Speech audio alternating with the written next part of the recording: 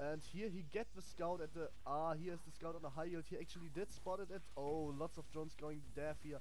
And the full army just lose their position, and lots of drones going to harass here, but also lots of zerglings going down. Maybe he just needed the food, I don't know, because he actually is again at 108 of 140 food, so he needed that food. 6 corruptors going up, that should be enough to deal with a Colossus. It should be enough to snipe it. And yeah, more sentries going out, I don't know why, and lots of probes, because he actually need lots of probes, and the war prism still here chilling around. Yeah. He is going for the ground armor 1 now, and the hatchery is nearly finished.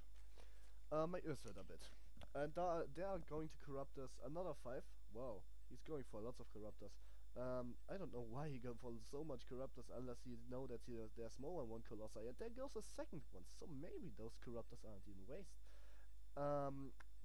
Well, he get out 10 more roaches, and here he is in a good position right now. If I look at the army tab, he have an army worthful enough to just beat down all those units. He have enough counter the zealots, to stalkers, and to colossi. Especially to colossi. Only the sentries are a bit annoying, but they can only force field. So and do this little shit, which is annoying, but very worthless against so much zerglings. I would recommend to move out right now, or at least kill this little base over there, because it's still a backdoor entrance you don't want. It's 3 minutes in the game right now, 3 minutes left till the game is over, so we will see the final clash of the titans right now. And yeah, well, so he is going for get his upgrades go, and he is not going for high tier units, he's not going for the last tier of units. And there's another Colossi going out. He should have get his second robot facility, but he is lower on economic. Look at his income, and you will see people still have a slight advantage.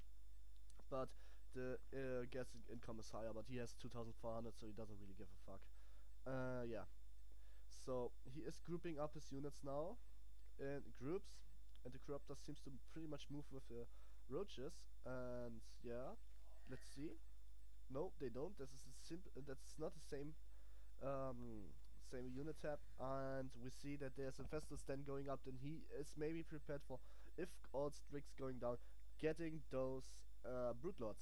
For all cases, they don't produce any more Colossi, and the Colossi are pretty waste of resources at this point of the game, because he know Colossi are strong, but he don't know that he actually knows about the being there of Colossi, and he keeps spawning up more zealots, which actually means that if an air attack happen, he cannot snipe the Corruptors in time to kill all those Colossi, and he lets the Zerg actually recover, which is actually a bad idea. If you let a Zerg recover, you can basically depend on the fact that he will just kill you. And the army is moving, and he is moving out right now.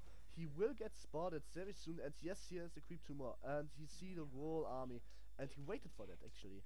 He waited to let his army come into his side. He didn't snipe those creep tumors, and the Zerglings move out behind his brushes, and there come the roaches, creep serving, and from the back door here comes a lot of Zerglings aggression, and the Corruptors do their damage, do their 5 cent, 1 Colossi go down, 2nd Colossi go down, 3rd Colossi going down.